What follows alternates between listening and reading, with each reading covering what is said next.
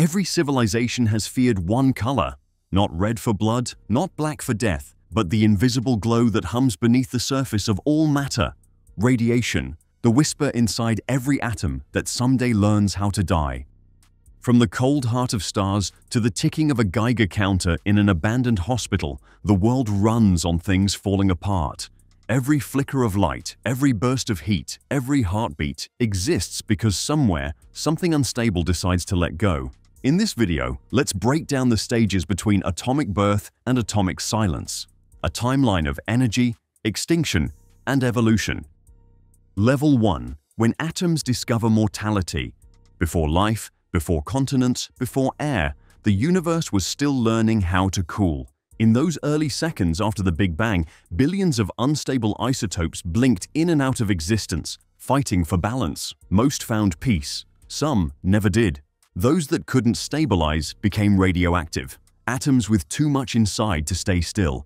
They're nature's restless children, shedding pieces of themselves to survive. Fast forward 13.8 billion years. Earth hums with their ghostly rhythm. Each second, about 8,000 radioactive decays occur in every kilogram of soil. Even your own body, your bones, your blood, releases over 4,000 decays per second, mostly from potassium-40, a natural isotope that's been glowing inside humans since the first cell divided.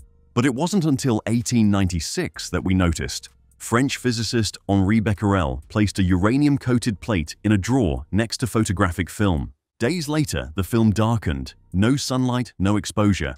Just invisible energy escaping stone. A year later, Marie and Pierre Curie named it radioactivity. They spent years isolating it, glowing faintly in their lab, never realizing the price their own bodies were paying. The first level of radioactivity isn't destruction, it's discovery, the universe teaching us that even matter has a half-life. Level 2. 3 ghosts, 1 graveyard. Once we learned that atoms could die, we learned how they spoke. Alpha, beta, gamma. 3 dialects of decay. Alpha, the heavy whisper. 2 protons, 2 neutrons, a helium core ejected at 15,000 kilometers per second. It can't pass through paper, but if it enters your lungs, it rewrites your cells forever. Beta, the sharp spark. A high-speed electron fired from a collapsing neutron. It slices through skin, changing atoms into new elements. Gamma, the ghost light, pure energy. A photon so powerful that meters of concrete barely slow it. It doesn't knock on doors, it phases through walls. Together, they form a trinity of transformation. Mass to energy, element to element, stability to silence. By the 1930s, scientists realized these ghosts weren't curses, they were tools. Gamma rays sterilized surgical equipment. Beta decay became the key to nuclear medicine. Alpha emitters powered early spacecraft batteries. The same energy that mutates DNA also keeps newborns alive in neonatal wards through technetium-99m scans, a medical isotope that traces blood flow inside a beating heart. Radioactivity isn't always about death. Sometimes, it's how we see life from the inside. Level 3. The stone that powers empires, buried in granite and deserts. Uranium-238 is Earth's oldest heartbeat. Its half-life, 4.5 billion years, the same age as the planet itself. Each atom of uranium holds 200 million electron volts of energy, enough that a single kilogram could produce the same power as 3 million kilograms of coal. For centuries, it slept unnoticed in the crust until in 1972, in Gabon, Africa, scientists found something impossible. A 2-billion-year-old natural nuclear reactor. In a uranium-rich cave called Oklo, groundwater slowed neutrons just right, and the reaction self-sustained for hundreds of thousands of years, burning naturally, recycling fuel, releasing heat. Proof that nature made nuclear power long before we did, yet uranium is the paradox of our age. The atom that warms cities and scars landscapes.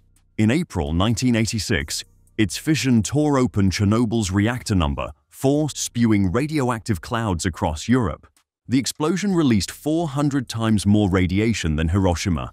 Even today, trees in the Red Forest near Pripyat hum faintly with decay. Uranium is civilization's mirror, ancient, powerful, patient, and utterly indifferent to who wields it. Level 4. The element that glowed and killed. When Marie and Pierre Curie isolated radium from tons of pitchblende in 1898, the world saw magic in the dark, a metal that glowed on its own, warm to the touch, shining in hospital wards and shop windows alike. Factories soon painted radium on watch dials, airplane instruments, even children's toys. In the 1920s, the workers, young women known as the radium girls, licked their brushes to make the paint fine and sharp. Their smiles glowed in the dark.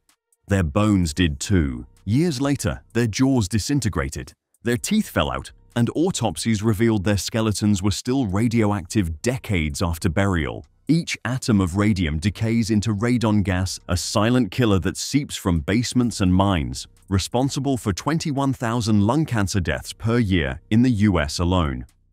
The world learned the hard way: light can be lethal and beauty can burn from within.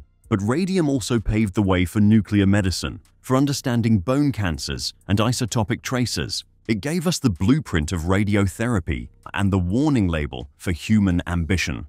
Level 5. The element that ended a war and began a new one. Where uranium is natural, plutonium is conjured. It does not exist in nature in usable form. It must be born in the heart of reactors created when uranium absorbs one more neutron than it should. In 1940, chemists Seaborg, Kennedy, and Wall synthesized plutonium-239, a metal denser than lead, hotter than logic. When enough of it gathers together, it ignites a chain reaction faster than light can warn you. On August 9, 1945, that reaction flattened Nagasaki. The Fat Man bomb released energy equal to 21,000 tons of TNT. A few kilograms vaporized a city. Yet the same isotope now powers the Voyager 1 and 2 spacecraft, still traveling beyond the solar system, running on the slow, patient decay of plutonium heat. The element that annihilated a generation also lights the edge of interstellar space. That's the paradox. Radioactivity doesn't choose sides.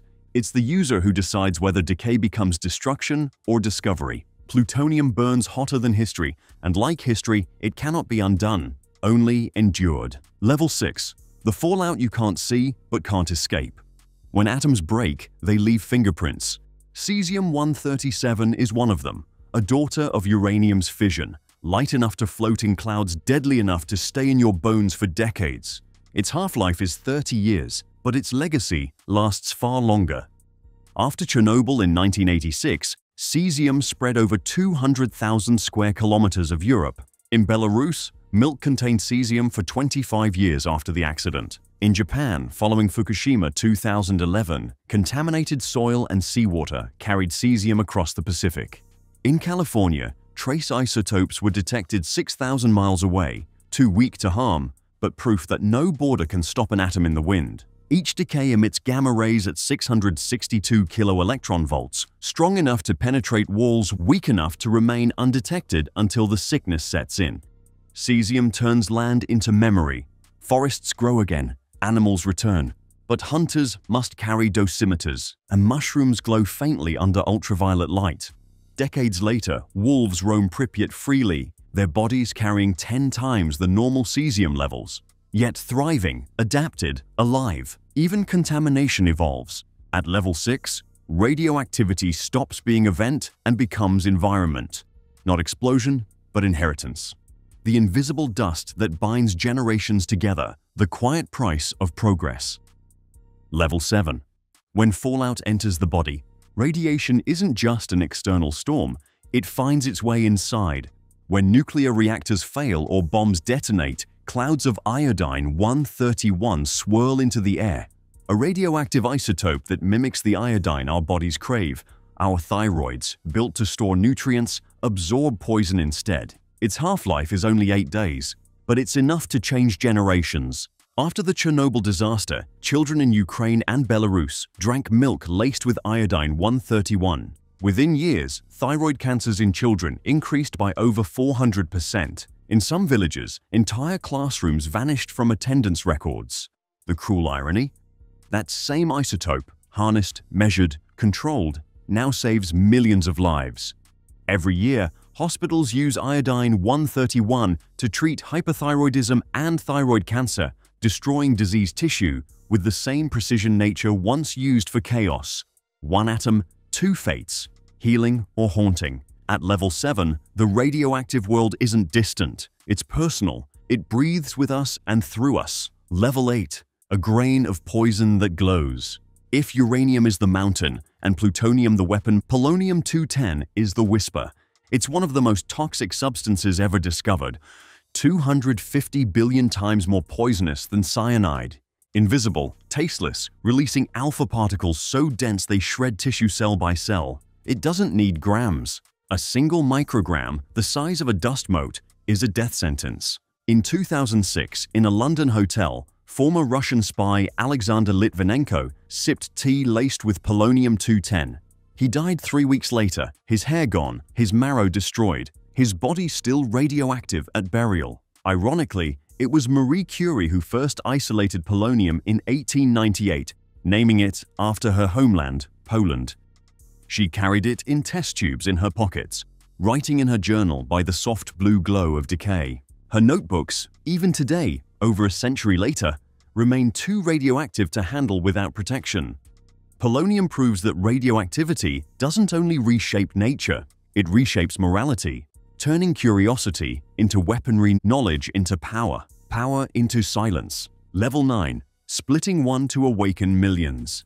In December 1942, under the bleachers of a football stadium at the University of Chicago, a quiet Italian physicist named Enrico Fermi stacked uranium bricks and graphite slabs in a careful lattice. When he inserted the final control rod, the pile went critical.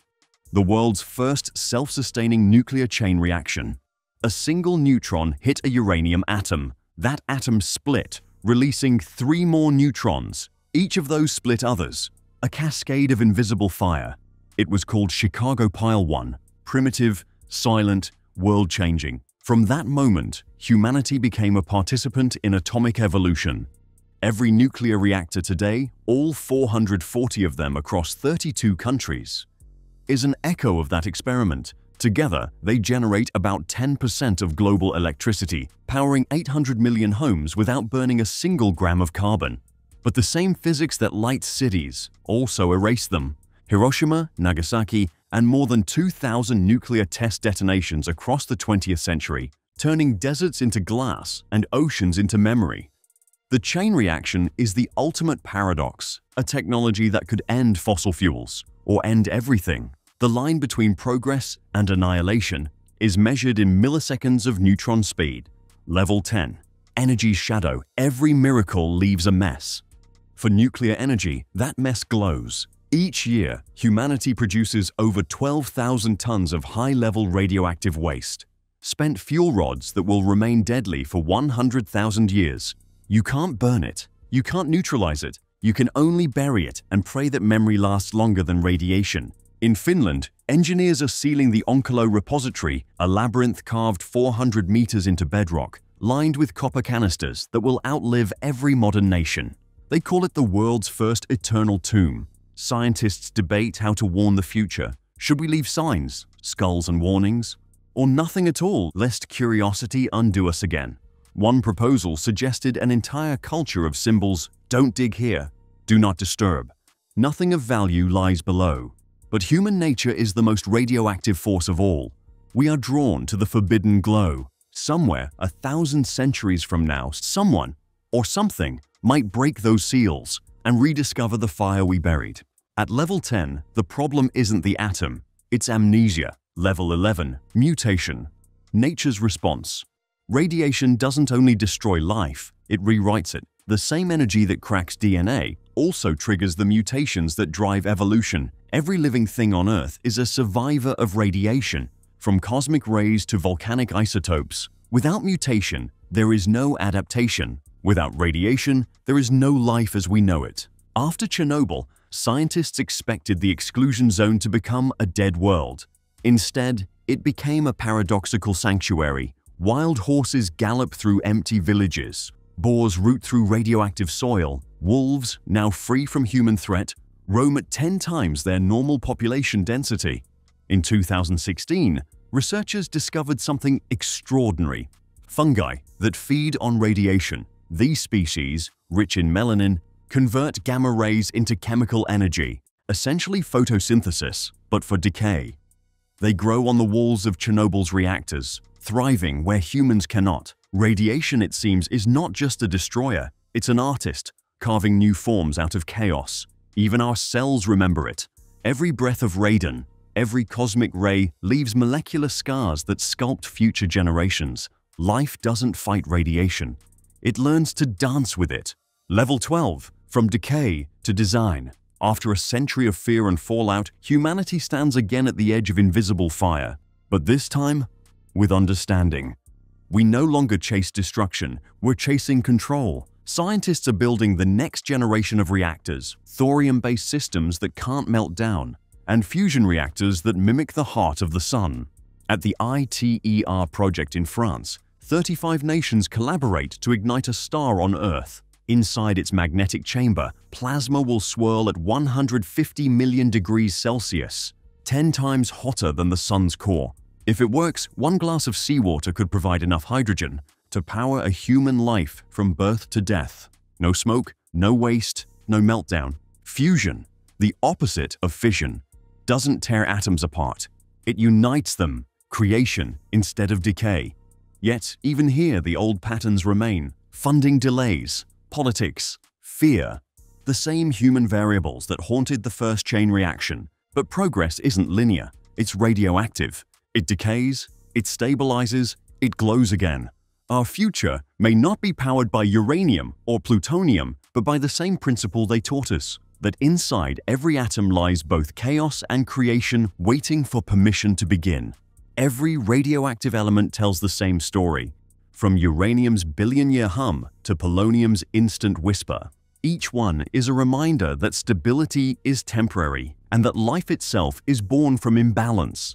Without radioactivity, there would be no volcanoes, no tectonic motion, no magnetic field to shield us from solar winds. In a sense, radiation doesn't threaten life, it sustains it. The glow beneath everything isn't death, it's memory, the memory of stars, the echo of beginnings, and the promise that everything unstable still finds a way to shine.